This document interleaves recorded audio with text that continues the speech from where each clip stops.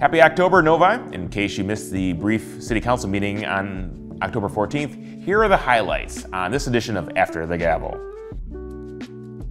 Council got the ball rolling by approving an amendment to the 2024-25 budget. This was related to the capital projects that were not completed in the prior fiscal year, moved to this fiscal year.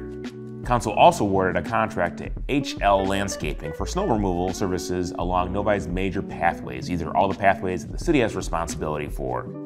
The key item on the agenda was the request from Jack's Car Wash to rezone a 1.8 acre property at the corner of 12 Mile Road and Cabaret Drive in the Fountain Walk development. After a robust discussion about allowing a planned rezoning overlay, the motion ultimately failed with a vote of 3-4. Council then moved to postpone the matter in order for a more formalized denial motion to reappear before City Council at their next meeting on October 28th. Lastly, Mayor Pro Tem Casey gave a brief update from the Long Range Strategic Planning Committee, which will meet again in October. That's all for this week. As always, visit cityofnovi.org for more information from Council, Planning Commission, zoning appeal agendas, everything Novi. So take care until next time.